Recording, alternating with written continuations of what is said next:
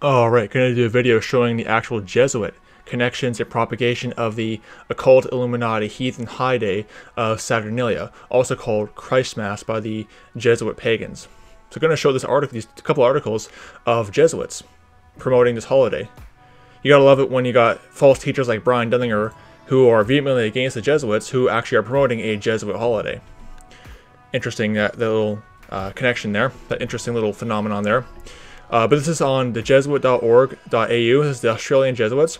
A Christmas message. Australian Jesuit provincial, father, colonel man father, Matthew chapter 23, verse 29, reflects on the meaning of Christmas and why we remember this sacred event each year. Well, I don't, and neither does any Bible-believing Christian who understands Scripture. Okay, you can be carnal and observe this custom ignorantly. But once you've been shown the truth and if you reject it, then it's your problem at that point. He says, let me just zoom in on this. Many times throughout history, God has spoken, and His Word, capital W, every time you have capital W, Word of God in the Scriptures, it's always referring to Jesus Christ. But of course, the Jesus Christ of the Jesuit order is not the Jesus Christ of the Bible. The Jesus Christ of the Jesuits is the Antichrist. They're not the Society of Jesus Christ, they're the Society of the Antichrist. Continuing. Has been fulfilled. God spoke, and the world came into being. God spoke, and humanity was created. God spoke, and a child was born. We remember this sacred event each year on Christmas Day. The Word became flesh and is with us. When baby Jesus first arrived more than 2,000 years ago, this birth fulfilled God's promise. Now, they're saying it's about Jesus Christ's birth. Okay, show me in Scripture where Jesus Christ was born on December 25th. There's no Scripture that says that. Please give me a book, chapter, and verse. Of course, the Jesuits don't believe the Bible because they have all their heathen Catholic Jesuit traditions they follow that just trump Scripture. But if you're a Bible-believing Christian out there, if this is about the birth of Jesus Christ, please give me a chapter and verse that says He was born on December 25th. It's not in there. You have to basically add to Scripture and twist God's Word to teach this lie. Throughout history, humanity has lived in uncertainty and failed to know God. At times we have been faithful to God, and other times we have turned our back on God's grace, even turned against God. Well, the Jesuits never had God's grace to begin with, because they're a bunch of lying Luciferian Satanists. That's simple. You may think I'm being too harsh. Really, when you look at the inner workings of the Jesuits, I challenge you, if you think I'm being too harsh, I challenge you to actually read the secret instructions of the Jesuits. Go buy yourself a copy of that, and just see that the Jesuits are murderous, bloodthirsty people. They actually were started, and they actually were sent out to assassinate political leaders, to assassinate kings who would stand against the Pope. I mean, believe me, just, again, read the Jesuit handbook, just read the Jesuit, the secret handbook, secret instructions of the Jesuits, and you'll see the kind of murderous, bloodthirsty cult that they are. It's that simple. So if you think I'm being too harsh, no, I'm rebuking these murderous, bloodthirsty cult members, because they are wicked people. Believe me, they may appear all nice on the outside, but inwardly they're a bunch of rotten devils who would literally stick a pike on your head, stick your head on a pike if you spoke against them, if they had that kind of power. They would stick your head on a pike for blaspheming the Antichrist Pope. Okay, so yeah, just in case you think I'm being too harsh. What's it? To fulfill God's promise, God has sent into the world a Redeemer, who has shown us the merciful grace of God. By the grace of the Father and the Holy Spirit through Jesus, we are set free from bondage. Through the reconciling of Jesus Christ, we are restored before the Lord as a holy people. Well, if you're a Catholic, you have to take the Mass, you have to get baptized, you have to do works, you have to confess your sins to a priest, you have to do all these other things. So it's not just Jesus Christ alone, it's Jesus Christ plus all your heathen man-made traditions. So, see this kind of double-speak, kind of these subtle lies from the Jesuit order. They don't actually believe this. The birth of Jesus reminds us that God has not abandoned us. Well, your God hasn't. Your God's the Antichrist. Reminds us that God loves us immeasurably. He humbled Himself, taking on a human condition to be like us in all things except sin. This event reminds us that God stooped down so that we can reach out to Him with praise and thanksgiving for the gift of redemption. Well, again, if you're a Catholic, you don't have that option there, because you believe in salvation through Jesus Christ, but not through Jesus Christ alone, because you have to go through Mary as an intercessor, you have to take the sacraments, you have to get baptized, you have to attend Mass, you have to basically eat Jesus Christ every single week at Mass. So you don't believe in just Jesus Christ, you believe in Jesus Christ plus all your heathen traditions to justify yourself before God. That's what I'm getting at there. And again, if you think I'm being too harsh, just simply read the Jesuit secret instructions of the Jesuit and you'll see how the kind of wicked cult they are. Now that we are easing out of COVID-19 restrictions, yeah, the Jesuits caused it, by the way, which I'm not going to say too much because I'll be getting a strike for that. We are invited to return to our church, parish, and community to celebrate the Eucharist together. Pope Francis has reminded us that individual prayer cannot replace meetings and community prayer, neither can online masses replace face-to-face ones. Furthermore, the Pope suggested that we, quote, find positive ways to provide pastoral care and be close to the flock. Oh yeah, talk about all those little altar boys where they're getting close to the priest, and that, that them getting close, they get close to the point of, inappropriate situation, to the point where the priest is getting so close he's touching them. If that's too real for you, that's what goes on. They're getting close in the pastoral care, close enough to where the priest can touch them. Seriously, again, if you think I'm being too harsh, just look at, again, there's all kinds of, thousands upon thousands upon thousands upon thousands of priests have been busted touching little boys, engaging in homosexuality, abortion, fornication, all that stuff. It is a satanic cult. It is Mystery Babylon, described in Revelation chapter 17 and 18. So if you think I'm being too harsh, just read about all the millions of Christians they've killed throughout the ages. The Dark Ages, the Inquisitions. Me saying some offensive things does not even compare, even in the slightest fraction of a remote way, to the untold millions of people they've murdered for rejecting the Pope's authority and holding to Scripture alone. But continuing, oops, they're in full screen. Let us pray to Jesus, who came in the world to be with us, to show us the way of the Father. Let us pray that we continue to find new ways of being community with one another post the pandemic, in our family or at work, wherever it is, with confidence and with compassion. Wishing you a holy Christmas and a blessed New Year. Yeah. Again, the Jesuit order, the satanic cult, promoting this heathen Illuminati high day of Saturnalia. Not surprising one bit. Now I'm going to show this other article, again showing the Jesuit connections to this whole thing. Must be really hard for some of Brian Dillinger's followers, because if you're so against the Jesuits, what are you doing observing their customs? Had to just slip that in there because his cult is really, really wicked. They're more Catholic than they think. Just after, this is from Homilies of a Jesuit at blogspot.com.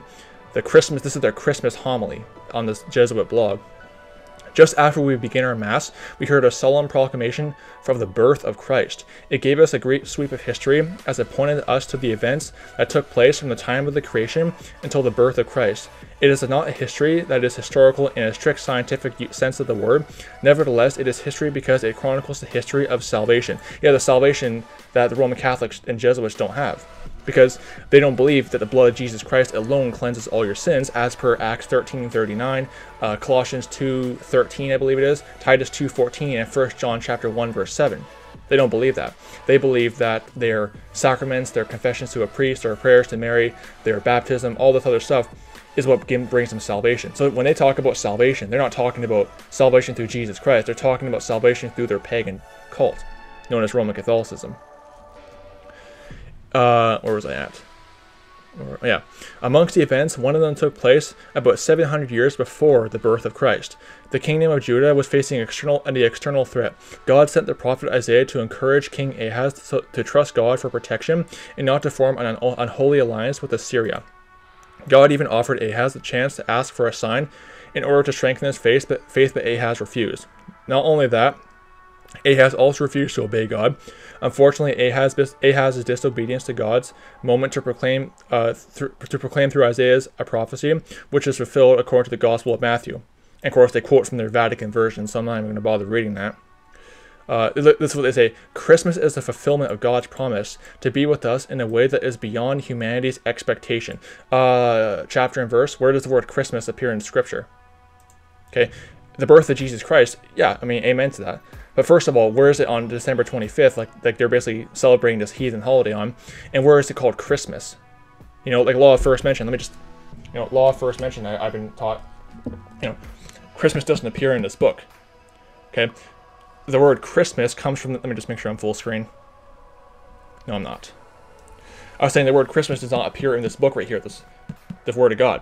So where does it come from? It comes from the word Christ Mass. What does Christ Mass mean? The Mass of Christ. What does that mean? When you're saying Merry Christmas, you're basically saying Merry Christ Mass. The Mass of Christ is basically a celebration of his death, and you're basically eating his body supposedly every single week. So when you're saying Merry Christmas, you're saying Merry Christ Mass. which is basically blasphemy, because you're making an ungodly light of his death. That simple. And this book nowhere anywhere says Christmas is the fulfillment of God's promise.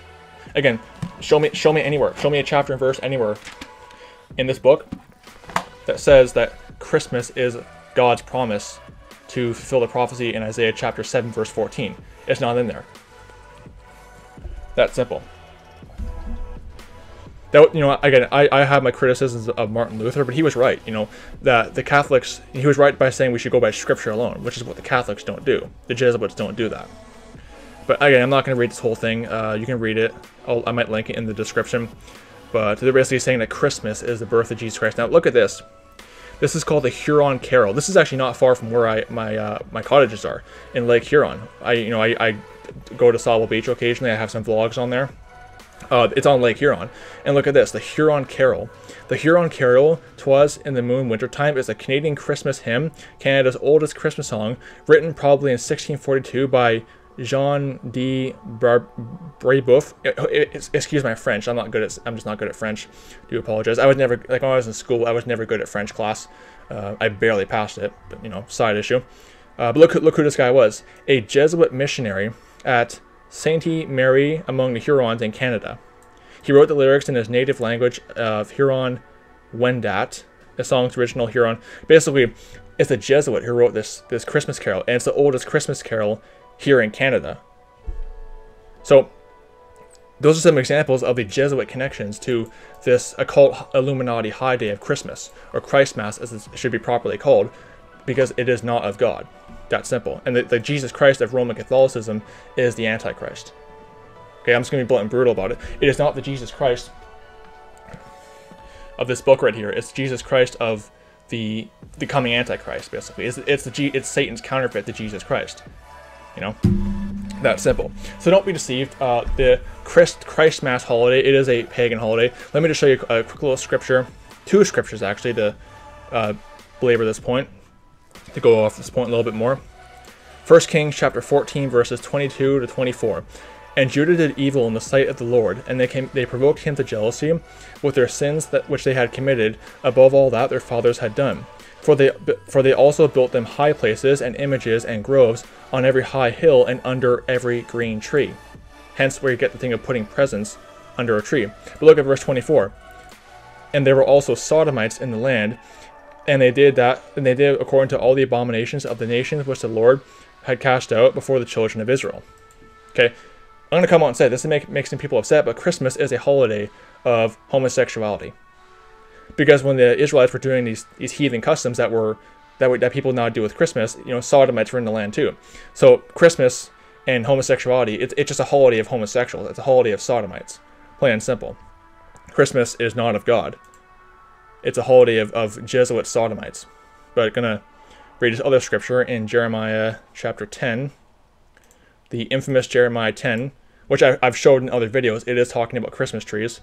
Jeremiah chapter 10 verse 2 to 4. Thus saith the Lord, learn not the way of the heathen, and be not dismayed at the signs of heaven, for the heathen are dismayed at them. For the customs of the people are vain. For one cutteth a tree out of the forest, the work of the hands of the workmen. With the axe they deck it with silver and with gold, they fasten it with nails and with hammers, that it move not.